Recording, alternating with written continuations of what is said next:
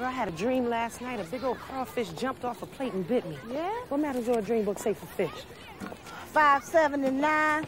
But I wouldn't bother with no $5.79 because that stock exchange figure that they used for the numbers was $5.79 last week. It ain't gonna be $5.79 again. There was some sweet potato pie on the plate, too. Uh-huh. Potatoes is on the potatoes. Oh, okay, here it is. 642. 642.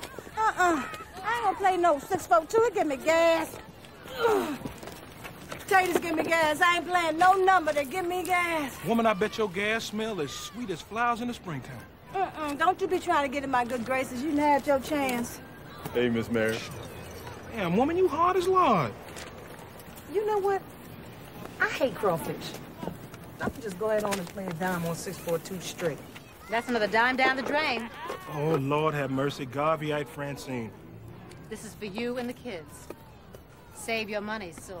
Hey, watch yourself now. You don't need to be telling her that. Why don't you stay out of grown folk business before I beat you till you smell like onions? And I'll drag you by that mile-wide collar and drop you in the gutter. Yeah. Let me see that.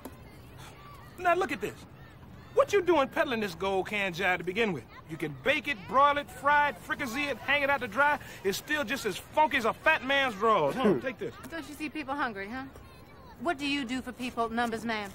Francine, I've told you several times I'm the poor man's racetrack. You take the money out of pockets and you put food on the table. 1,000,000 to 1 odds. It's a scam. It's gambling, that's what it is. Excuse me. I believe the numbers provide jobs for over 2,000 colored folks right here in Harlem alone. A penny gets you $6. That's what, a month worth of groceries? That's right, a month's worth of people food, not this bullshit here. It's the only homegrown business we got. Are you his partner? Don't worry about it. Y'all make a better team than Amos and Andy. I don't need no partner. My name is Bumpy Johnson. Bumpy? Mama named you Bumpy? That's all right.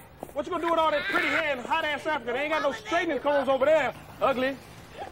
Damn, she fine as frog eggs. Look here, cousin. Tell me about Miss Francine Hughes.